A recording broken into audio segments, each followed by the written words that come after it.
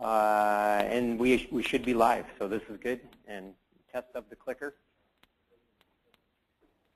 See, it's a good thing I tested that clicker. Nandeska.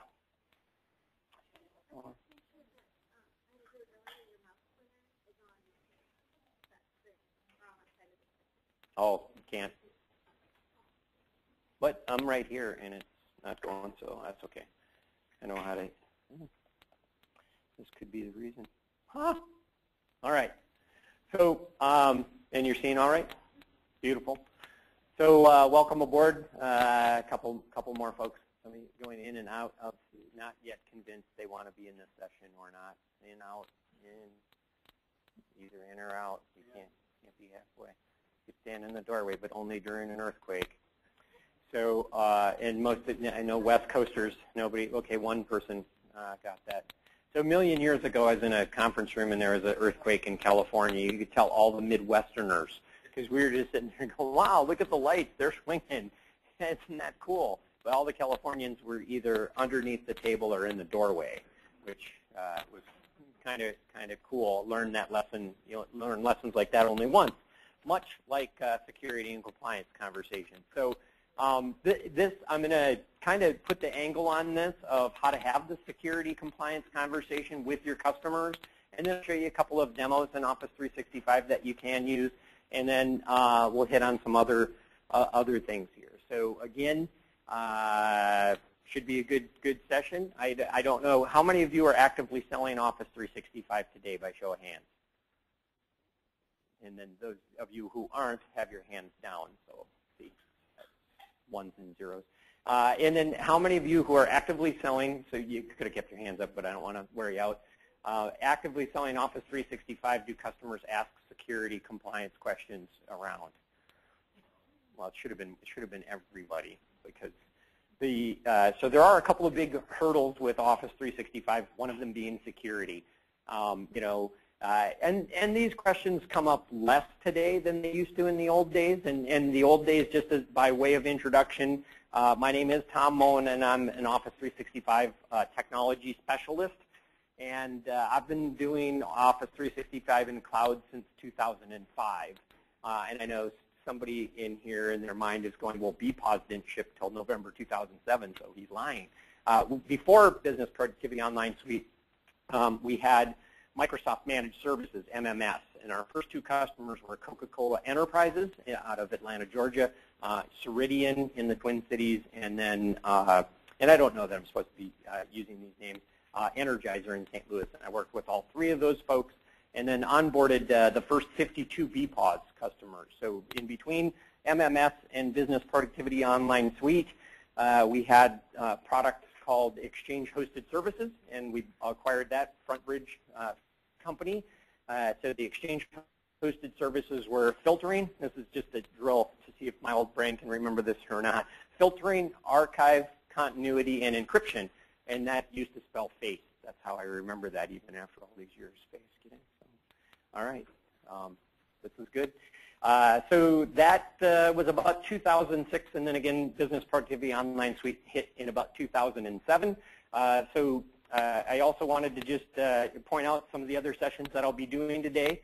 If you like this, you can come and see me again later during the day or tomorrow. I'm filling in for somebody who was going to do the encryption in Office 365. I've had a history here, so somebody actually had to fill in for me. If you were in the Las Vegas session, that wasn't me presenting there, because I was in an accident and had a broken collarbone and 2 cracked ribs. I think I'm pointing on this side, but I believe they were on this side. Hit a wall and another, it's a long story, but I almost missed this one. So I like to race cars. And I was coming around a corner at 154 miles an hour when another car didn't understand the word apex and hugged the wall, hit the wall, and a car hit him. One was airlifted out, still in critical condition, but okay. And then the other one was ambulanced away. But when you're going that fast and you see something like that happen and all you're thinking is, I don't want those parts to hit me. Okay, none of you laughed at that, so you haven't had this experience yourself. I'm glad I'm here. and not in the hospital. And so I just wanted, I don't know, I'll bring up some racing metaphors and things throughout the day. So if I do that, you'll kind of have the background and know that I try not to get hurt very frequently. I don't know what that is, but that's okay. So any of these other sessions are good. And then this is kind of what we're going to talk about today: privacy protection, service level security, and then who says so besides the guy standing in the front of the room. This deck is made available for you, so it's a deck that you can use when you're having a security compliance conversation with your customers. For those of you who didn't raise your hands on selling Office 365 today, this kind of really is the future. And in my other session, I'm going to be talking about, Satya Nadella, our new CEO here at Microsoft, changed the mantra from we're no longer a Windows company to cloud first, mobile first, right? So if you haven't heard that, this is what we all hear at Microsoft on a daily basis is cloud first, mobile first, and then a new wrench in that is CRM. We are all CRM sellers.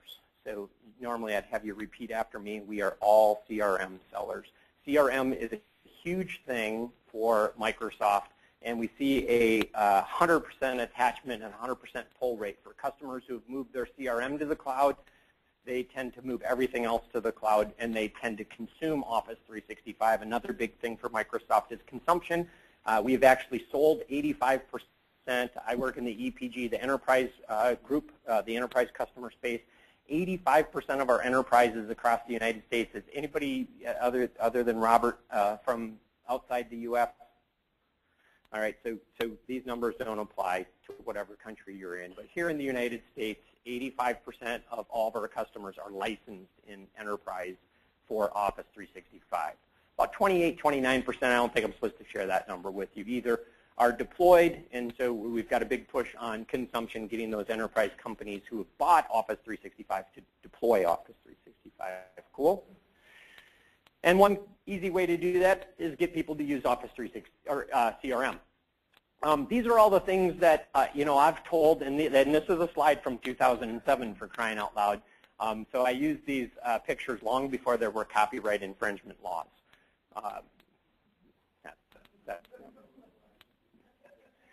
So I've always said that these are the huge benefits of Office 365. You get to pay for access. So, why buy the Mona Lisa when for 14 euros you can stand in line and be insulted by some French people and visit her, right? So wear a Canadian T-shirt. That's my little tip from your Uncle Tom there. So, don't pay for the Mona Lisa. Just go visit her. Paying for shared resources, and especially when these shared resources, I don't know if you've heard statistics like 3 out of every 5 hard drives made today are being purchased by Microsoft. So we have some buying power there. We pay about 2 cents on the dollar for storage. So if you went out to buy NetApp or EMC storage, you'd pay $1 for that storage. Even with your great partner discount potentially, we'd pay 2 cents. So these shared resources will cost less. This pay for speed and agility, I can only tell you that one of my very early business productivity online suite customers called me up and he said, Tom, we're doing a spin-off of these 650 employees. And on Monday at noon, they need to be off of our infrastructure. They need to be 100% severed. And I said, Joe, because that was his name, Joe the IT guy, not the plumber, Joe, what do you mean? And he said, well, they need email, they need collaboration, they need real-time collaboration, they need all these capabilities, they need it by Monday at noon. And I'm like, dude, it is Thursday at 5:42 p.m. You're telling me that in 4 days, these 650 people. So if we tried to, get servers, install OSs, harden them, install the apps, get that all set up, we wouldn't have an ice cube's chance of getting that done, right? Easily would have taken 6 months just to procure the hardware. And we didn't make the noon. We made the 12:31 p.m. on Monday time frame. But that kind of agility and things, you just couldn't see that in the real world of setting up hardware. And the other benefit here is paying for only what you need. They spun this org off. They didn't know a year from now if they were going to be 6,500 employees, in which case they'd just write a check for $65,000 a month more to Microsoft, or if they were going to be 65 employees, in which case they'd write a check for $6,000 less to Microsoft, right? So it's kind of a cool thing that they didn't have to get capacity planning perfect, which capacity planning is, how many of you have nailed capacity planning with a customer? Yeah, me too. And then it's one of those things like flying in an airplane, that the only good wind is a perfect dead-on tailwind. Even if it's a quartering tailwind, you still have to adjust, and you're losing time and efficiency. So too much capacity, you've wasted money. Too little capacity, your help desk and you're getting phone calls. Cool? All right, and then lastly, you're paying for a complete solution that's all integrated and works well together. And again, I'm just trying to get some extra mileage out of these slides I've been using since 2007. I don't know if any of you have seen these demonstrations. I'd be more than happy to entertain them. I think a demo is worth a million words, and this is definitely a great way to show your customers the value of Office 365, so I'd be more than happy to spend the vast majority of our time walking you through some demos. I don't know how many of you've seen these. How many of you do like a DLP demo, data loss prevention demo in Office 365 today? Good, just about everybody. That was for our viewing audience. Everybody raised their hands. It was awesome. They're fantastic. And MRM holds, legal holds. I'll show you a couple things on holds. So are you guys interested in seeing these demos or not so much? You just want me to blabber or good? All right, cool beans. All right, then we'll do that. Here's my other little tips and tricks. So these are things, have any of you been on a data center tour? Holy crud, man. So we should have had a shuttle, and we should have taken you out to Quincy or somewhere. Next conference, I'll guarantee, you do these here, right, every fall? Well, we can't just show up. There's background checks. There's all kinds of stuff that have to happen where you get shot. Just like being in a gangsta movie. When I have customers going to the data center tour, I give them these little tips and tricks what to ask for. Look at the monitoring. So like in the Chicago data center, upstairs is where we have the people who have logical access to the data center, but it's only a given amount of time. But in that Chicago data center, it's kind of cool too, because I show them like the seismic monitoring and bracing. You know how many earthquakes there have been in Chicago in the last million years? Like 3. And one of them was a 3.2. It was like the alarm clock went off next to me. That buzzing was almost the exact same effect as a 3. All right, you guys are just really not coming along for the humor. Backup power, we had backup power today. Anyway, this is my little 10 things that everybody should ask when they go on a data center tour. And it's kind of just a thing that I made up. And, there are things like in the Chicago data center. The first time I was there, Roger Goodhead built that data center, and he's a super awesome dude. There are these box beams, and they are this big. I'm not kidding you. That's like, what, a foot by a foot of box beam iron. And it went up to the ceiling, and they were about every couple of meters apart, which is insane. And I was saying to Roger, I was like, are we going to expand up and put another floor in here? Because these big shipper containers that have thousands of servers in them, and there are like hundreds of these shipper containers, right, that you've seen on a boat or fall off of a boat into the ocean. There are hundreds of these things with thousands of servers each. And then it's kind of cool to see the different manufacturers. So some open from the side, giving you access to the servers. Some you open a door and walk down the middle and get access to the gear. Some have cooling units right on top. So those are the ones that we're just putting out in fields, like in West Des Moines. They just sit out. There's not even a building around them because the storage container is explosion-proof and all that kind of cool stuff. But I said, Roger, are we expanding? Is that why we put these big box beams here? And he's like, Tom, what's right outside our door? And I'm like, I don't know, grass, parking lot. And he's like, oh, hair. So if a 747 falls out of the sky, we want it to bounce off the roof. So that's kind of cool. So 6 feet of concrete up there, which is pretty awesome. So there's a lot of things here, and we'll talk to you about that. A great resource, Trust Office 365 is our trust center. That is awesome. It's a great resource. I have customers all the time asking me for, what do you do about background checks? Can we see your operational procedure guide, the yellow book? No, we're not going to give you a copy of our yellow book. It's never going to happen. But if you're there at a data center tour and you say, hey, can I see the yellow book? they'll point to a 3-ring binder and hand it to you, and you can page through it and go, now I'm satisfied. That's what you should do when you're handed a yellow book. Yeah, I'm satisfied. So, and then there's 10 things to ask every cloud provider, and this is on the Trust Center. It's kind of hidden on the front page, but this is a great thing to give your customer, because all of the blue hyperlinks are actual links to documents that answer that question fully, completely, and robustly. So you don't have to carry all this stuff around in your wetware. You can hand it to them, right, or point them to that page, and then they can, wetware's their brain, just in case. And so there we go. Cool? Yes? Yeah, I believe so, right? Everybody here is going to have access to this slide deck. There will be a couple of slides missing. There will be a couple of slides missing, a couple of slides that I can't share with you, but you are seeing them because of your gracing me with your presence today. So from here, these are the things I'm going to talk about: security, compliance, and privacy. And I'm going to pick up the pace a little bit here because we've only got about 40 minutes left.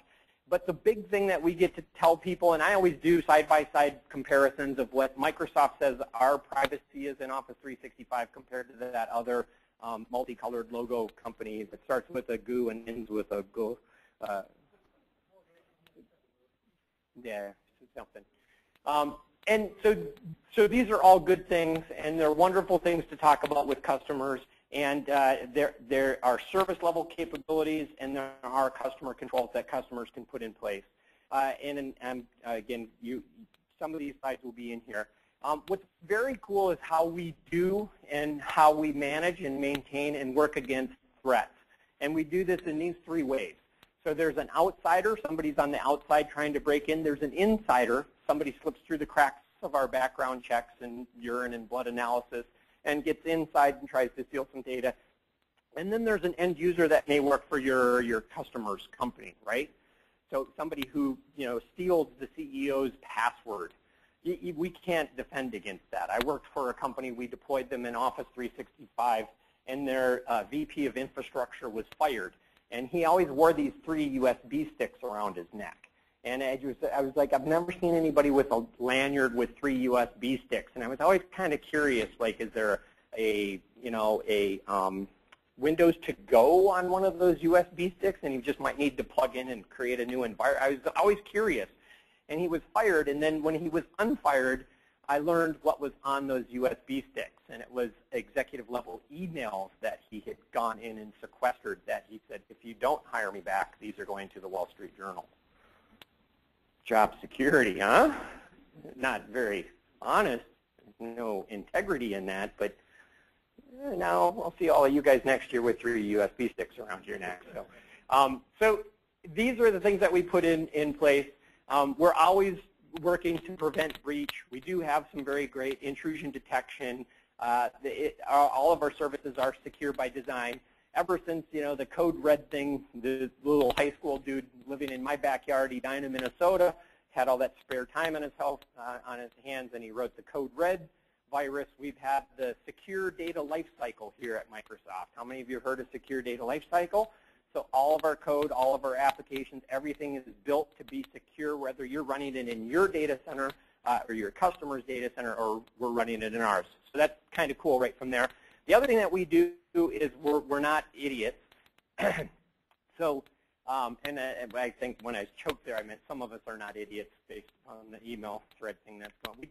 There's a mailstorm right now where somebody replied to a distribution list that has 30,000 recipients on it, and now other people are saying, take me off of this thread. Yeah, me too. +1, +2, plus many. It tries your patience. It does. I have a folder in my email that you may or may not see that says idiots, and then I put stuff in there. And today I'm going to put about 5 emails in there. But we assume breach. We assume that we're going to be breached. This hasn't happened since 1989. We have never had a breach. We've never had a data loss. Sans, there was a Hotmail incident, and the first thing you have to tell your customers, and the first thing I usually tell customers when there's a whiteboard in the room, is I draw where, and you guys wouldn't be able to do this, but I draw like Hotmail, and I put it in Napa, California, and Winnipeg, Canada. And I say these are our consumer services running in our consumer data centers. Office 365 runs in Virginia, Quincy, Washington, Chicago, West Des Moines, San Antonio, Texas. These are our commercial services. They have an SLA. There's guaranteed 99.9% uptime. There's an SLA around data loss and those things. There's a data privacy agreement. There's an online services terms and conditions.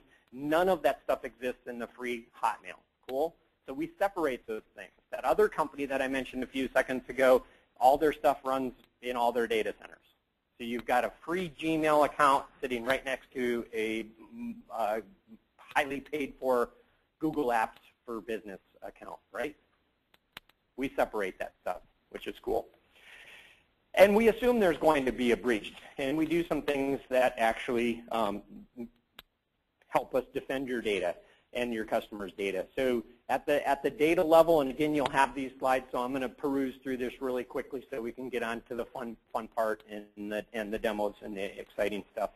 And I know I closed Facebook, but sorry for that pop-up there. I mentioned the seismic bracing. There's 24/7 on-site security staff, and these aren't Paul Blart Mall Cop people. These are trained folks. They do wear sidearms. They won't like shoot to kill you unless you're doing something really bad, but they do have that force and that authority.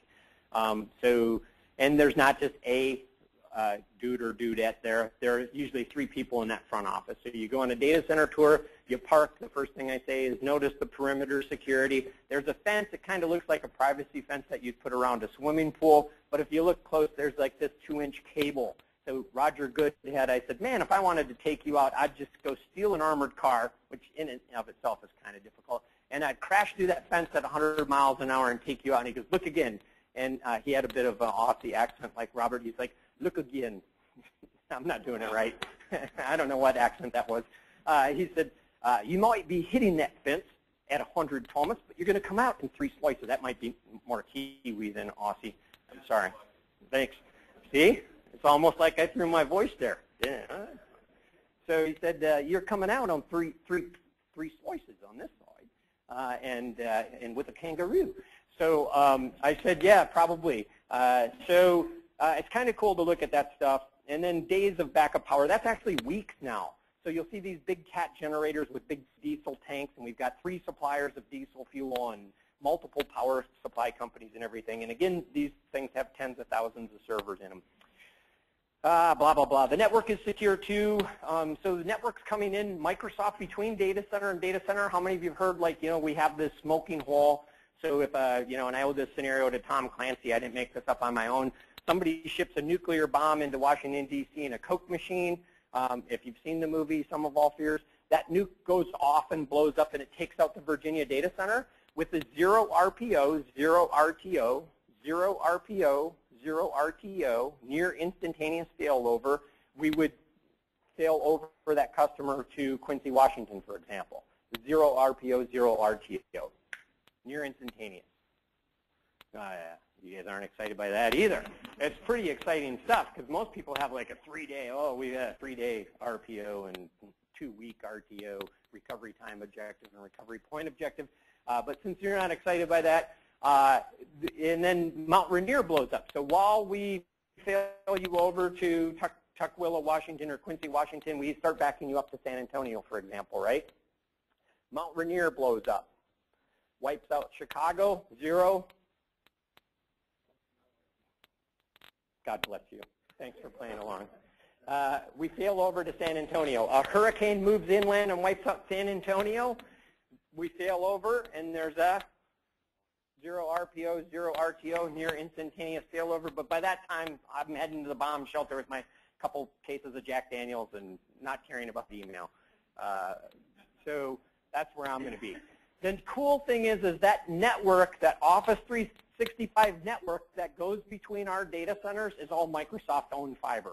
We own that. It's not public fiber. It's not out there like, again, somebody else's fiber. So that's very cool. Host applications, patching, malware protection. All of our servers run BitLocker, 256-bit AEF. We do have the secure data lifecycle that I mentioned a second ago. I don't know why I can't go back. No, I can't go back or forward. It's a beautiful thing. Right. Right. The audience is never supposed to be more humorous than the presenter. It's a lesson for you right there. All right, so as long as, since I exited my slides so perfectly well there on purpose, I am over here in the admin center. So, and I'm in Outlook. And how many of you know, like when you log in, it goes to default to, and you can change that, yes or no? Huh? Yes, way to go. I love you guys. I'm loving you more and more every minute. This is awesome. So I'm over here. I'm getting ready to send an email. I'm sending an email to my Hotmail account, Tmone2000, and the only reason I do that is to prove to everybody that my Hotmail account isn't beaver1fan@hotmail.com. So if you were confused as to that fact, confused no more. I'm attaching a file because this person in accounts payable and Tom Moen wanted to see a file of this customer data. So again, the first thing you noticed is there were a couple of mail tips up here. Chris Kunze, and this is real life. I've often told him he never gets back to anybody with any less than 2 days. So I said, you should just say, I'm a really busy guy. Allow 2 days, and you can set your own mail tips, yes or no. Yeah, It's a beautiful thing. So it's telling me that this person's outside of our company. I can remove that recipient. And then down here, the thing that you probably noticed that is kind of unique was after I had attached this email, I got a little red exclamation point, right? So it's telling me there's something wrong with this file that I'm trying to attach. And I didn't know that as an end user. And then it's giving me this policy tip. And up here it's telling me that, hey, if you're trying to send confidential information, this has credit card numbers in it. What the heck are you doing, right? So it first, and what's happening here in the background, if I just went click send, I would get an undeliverable response because that message is going to be blocked. It won't be sent. We put a data loss prevention policy in place that says do not allow credit card information to go outside this company. Now, one of the customers I was working with, even though this one algorithm that we use for credit card information is very good, very robust, and works all the time, they had part numbers that were 4-4-4-4. What else is 4-4-4-4, right? So we changed it so it said, except if the words part or part number or it's from these groups of folks who would have part numbers in their email, then let that go through. Cool? All right. So the other thing I'm going to do here is remove this recipient. Boom. Now look at the red exclamation point went away. Why? Because Chris Kunze's in accounts payable, accounts receivable. He, in this case, not she, could be Chris, Gary, Tim, Pat. These are all. I was working with a lady out here, and her name was Pat, and I was IMing her for years and years and years, and I was thinking of Patrick, and then discovered when we put photos in Link, but that thing was called Office Communications. I was like, oh, man, it's Patricia, not Pat. And then I started going back through all the conversations I had for years and years and years ago. How many of those things were really not acceptable to a female? So those of you who have had this similar experience. So now I can send this email, and it will go to Chris. So this is kind of cool, and you've seen the whole thing, this whole process of detected that it had credit cards. Right? I acted, I said block it, or if this is going to Chris, I also put RMS. I rights protected this, so this email will be sent to Chris Kunze with do not forward rights protection. So I detected something bad was going to leak out the company. I acted on it by educating somebody and then protecting the content. And then I can now classify that, and like I could put it on hold, or I could report this to a compliance officer in our company.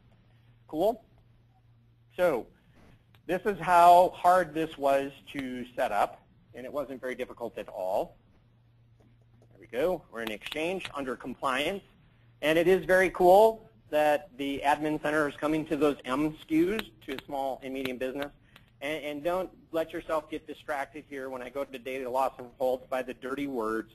There was a company that actually had to allow dirty words from certain resenders because in their industry they have some dirty words that aren't dirty words, but they're still dirty words. but it's a mind-boggling thing. I'm not going to open that.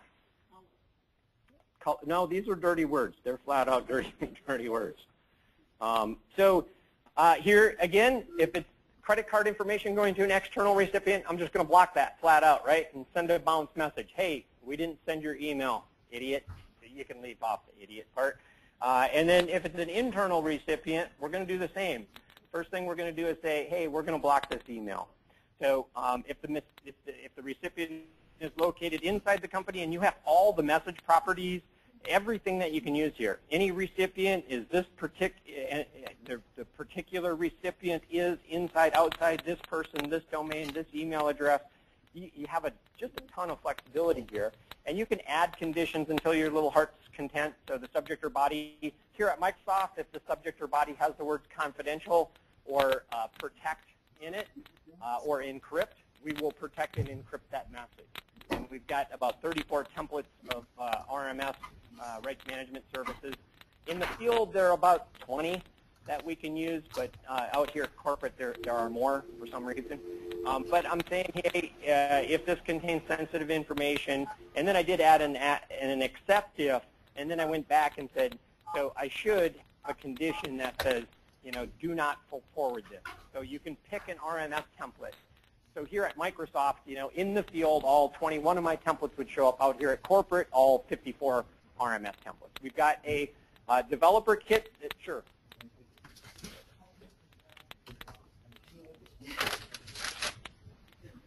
Sure do. Yep, absolutely. So we'd work with a PDF as well, and then I don't know how much you know about our new RMS, but it's any file, any device. So now we can send a rights-protected thing to an iPad or an Android, and boom, still read that with RMS Sherry, which is in the App Store. You can download that today on an Android and iOS device. Sure.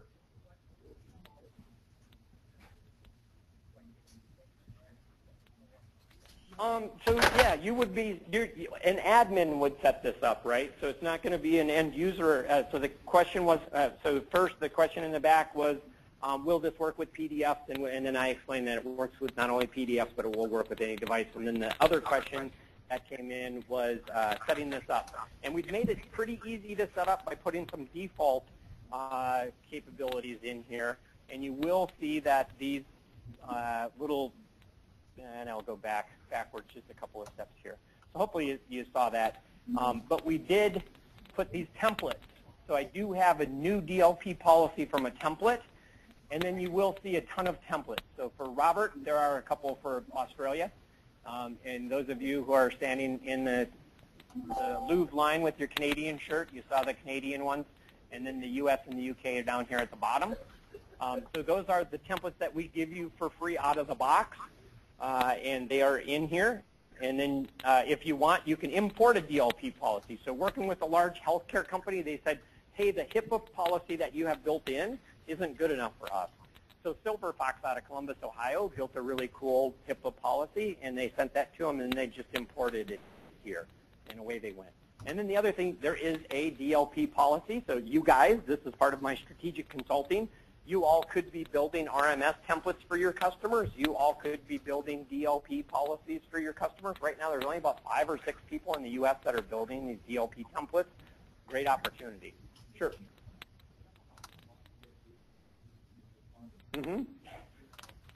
No. Rename it to .zip.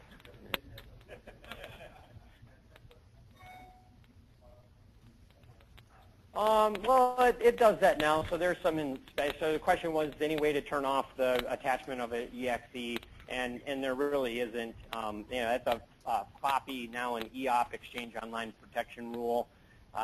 You could go and build a connector to allow that, but you're only opening yourself up for other worse problems then.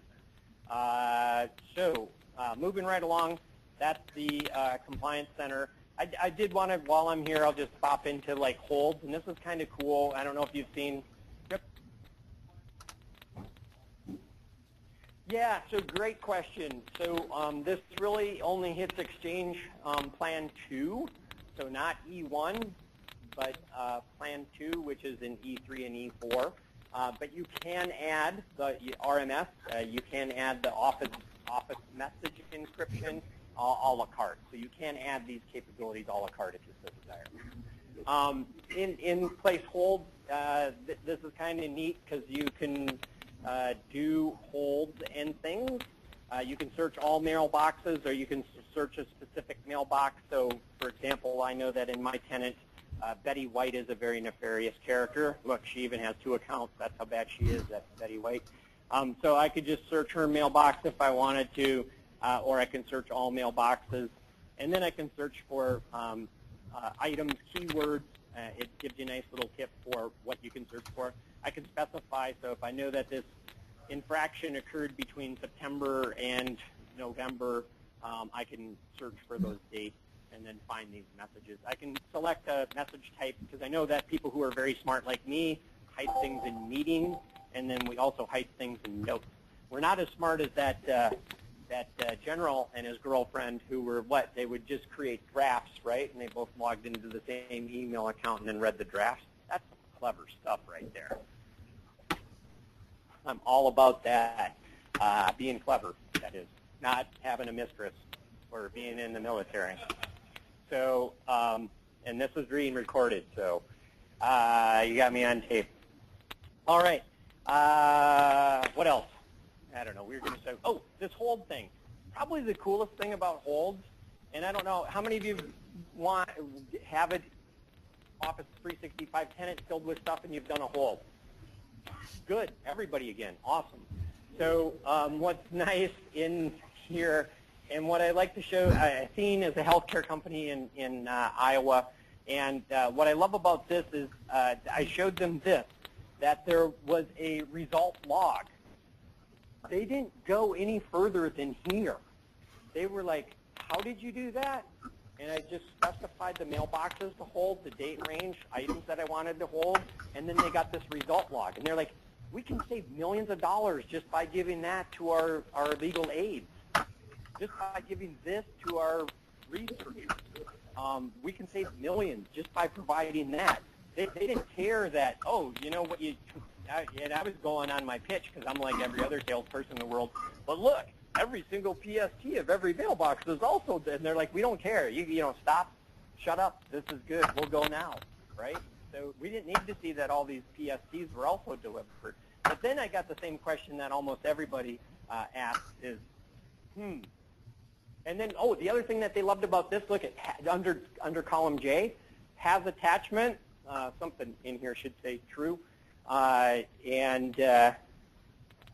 So what they started, no, I guess not. Hey, always BitLocker your machine, especially when it's a company policy. Oh, there's one that says true.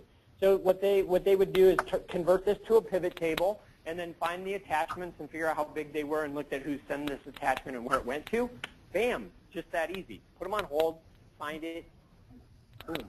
They love this thing. So kind of a cool capability here.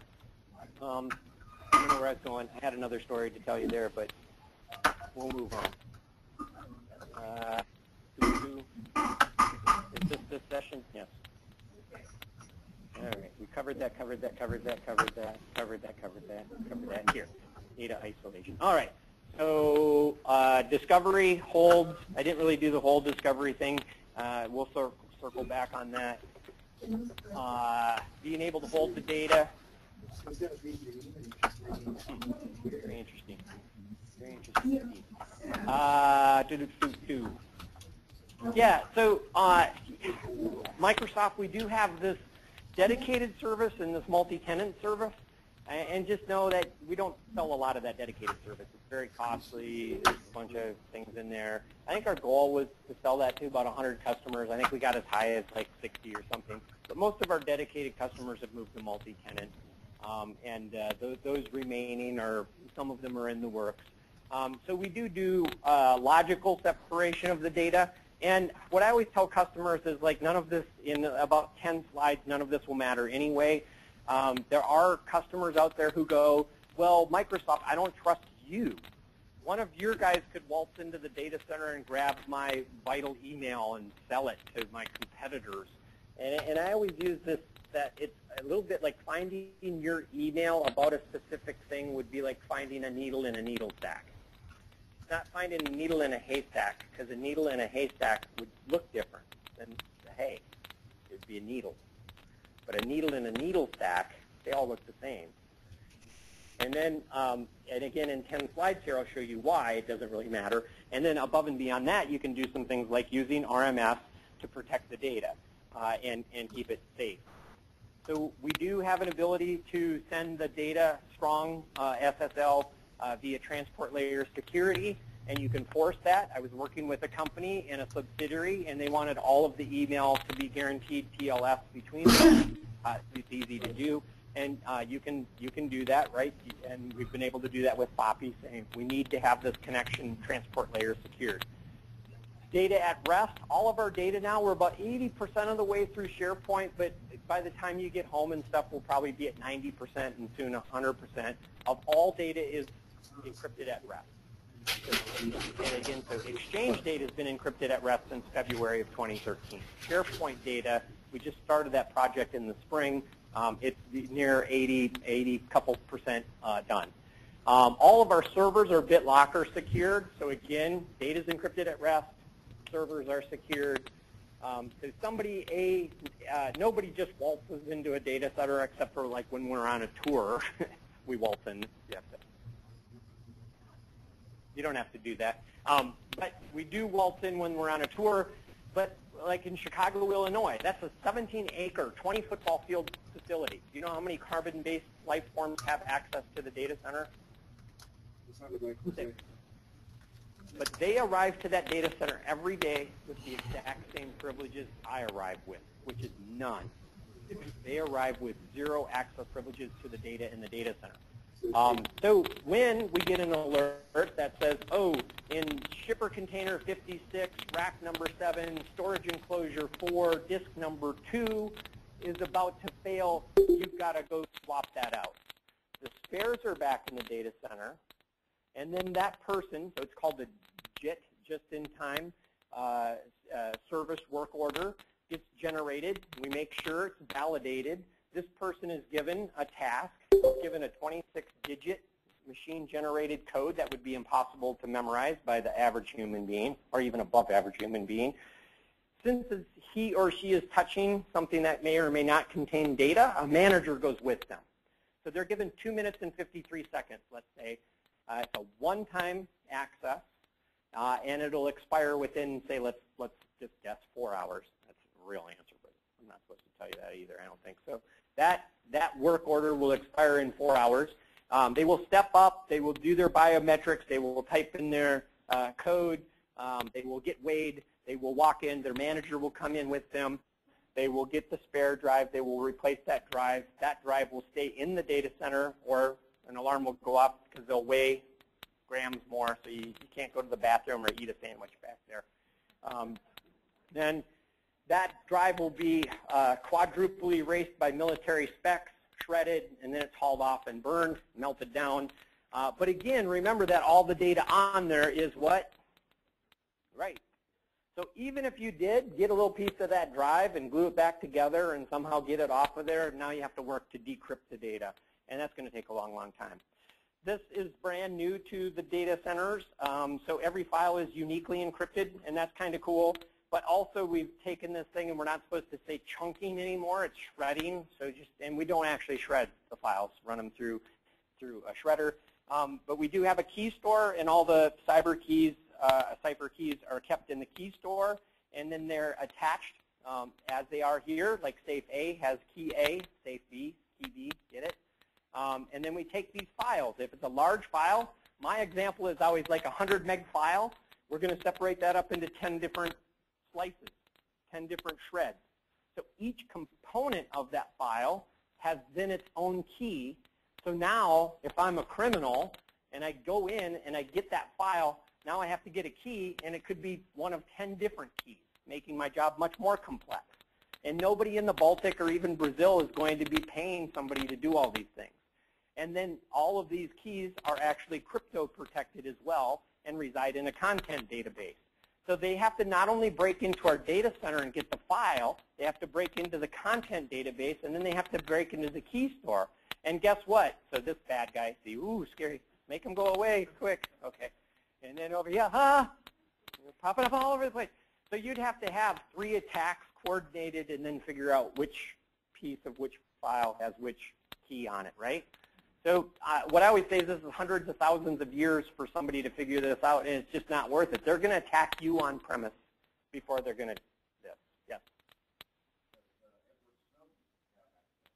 No, Edward Snowden doesn't have access. And as a matter of fact, there's a little bit of a lawsuit going on right now where Microsoft was asked to deliver a customer's data, and we said, you must subpoena the customer. It is their data. And the government said, no, it's in your data center. It's your data.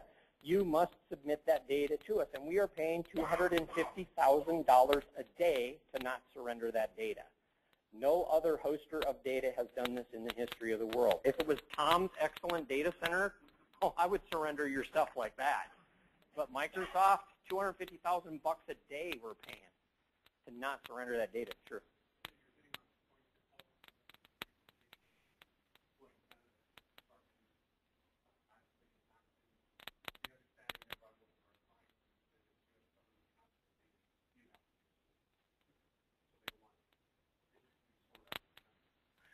Yeah. We've gone above and beyond outside the EU model clause, and so you'll see things like Box will say, oh yeah, we're EU model clause, and what they really mean is we're safe harbor, which is step 1 of the 7 parts of EU model clause. And we've gone above that and got DPA, data processing agreements with 29 countries around the world. And again, it's in our privacy, it's in the OST, it's in your contract as a customer that we will not surrender your data. Your data is your data. Yep. Well, we're paying $250,000 a day, every day. Somebody's going to go to jail. It ain't going to be me, but somebody's going. Because again, I'd surrender that stuff like that. So just know that we've got these attack war game scenarios going on all the time. We have red teams. They're the bad people trying to break in.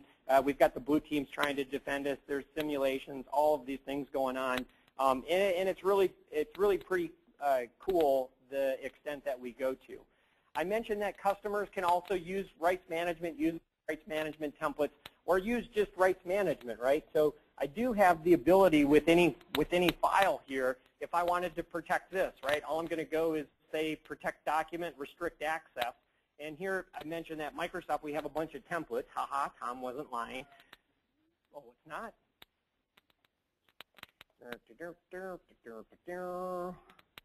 Hang on one second. How do you like it now?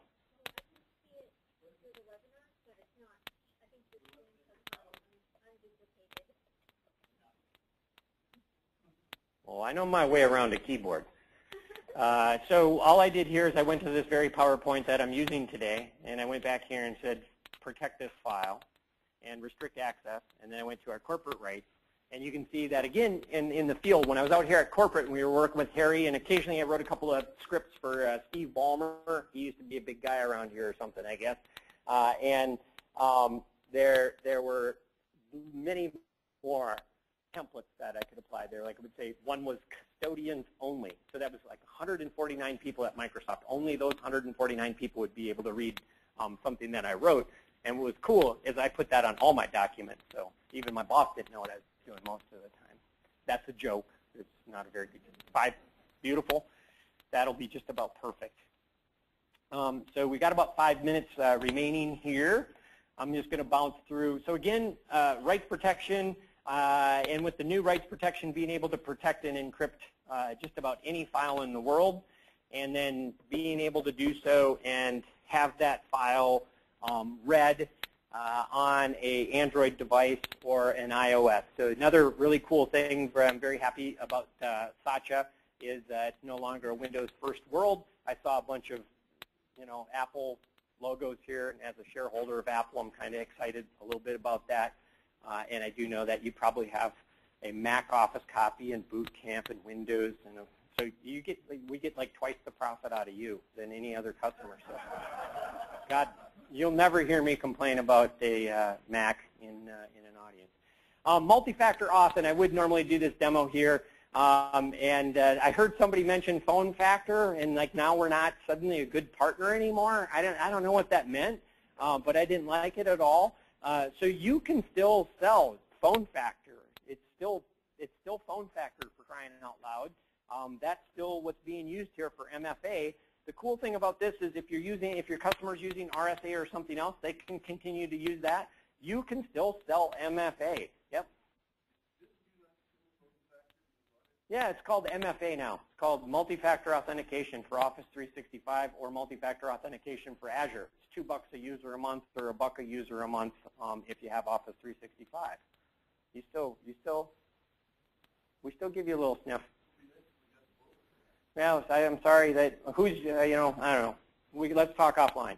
So here's what happens. Sarah Davis goes to log in. She's prompted for a second factor in case she's on an airplane. She could still get a text and log in. I have a lot of lawyers. In Minnesota, it's called cabins. In Michigan, it's called cottages. But they have weekend cottages or cabins. And they will change their call me at because their cell phones don't work where their cottage or cabin is. So they will say, call my landline. And when they answer the phone, they are instantly signed in.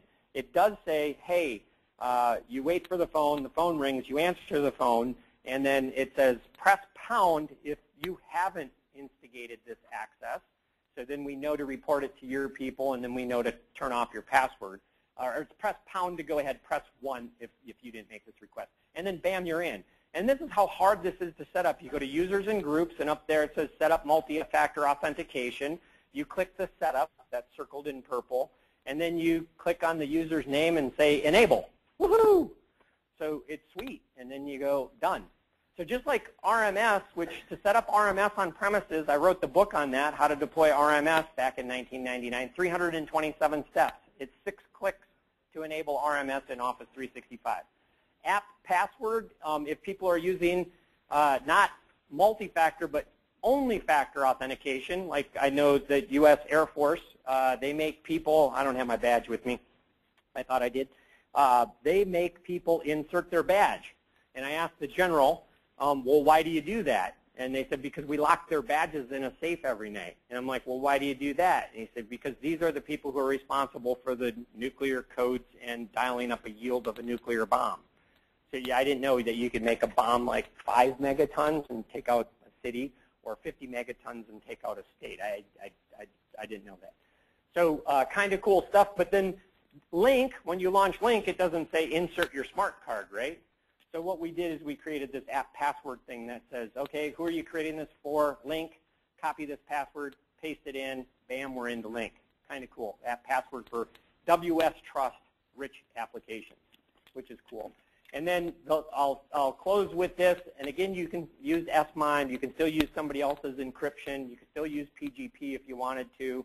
I talked about the detect, act, and classify. And this is coming to SharePoint as well. We're just at the detect part of that stage today.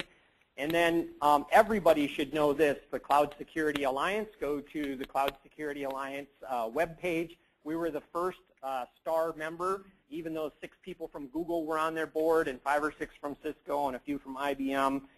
It's a great resource for you to use with your customers. And what I like about that is we have a document that says here are the CSA controls and what each of the CSA controls means and how we satisfy or exceed the satisfaction for that. There are a bunch of standard certifications like ISO 27001, SSAE, and SOC Type 1 and 2 that we comply with. And just know that where most people, the average data center in the USA has like 56 controls on it. When we submitted to our ISO 27001, we submitted 996 controls. That's now up to 1,012. So 20 times what the average customer has in their data center. 20 times for ISO 27001. I've heard stories. I can neither confirm nor deny this. But like Google, when they passed their ISO 27001, they submitted something like 50 controls. Their ISO team was like 3 or 4 people, and they were there for 3 or 4 days and then went home for 3 or 4 days, and we're done. Ours, it was a busload, like 30 people came, and they were on site with us for 5 weeks and then away for a couple of weeks. So significantly better hurdle. But do head out to trustoffice365.com and go to that Trust Center, and you'll find the online security white paper there and a bunch of other great content to help you tell this story, as well as these slides with a couple of them missing. I know we're at time, so I wanted to thank you very much for your time and attention today, and hope to see you in some of the other sessions. Please fill out your evaluations and hand them at the back of the room. Appreciate it very much.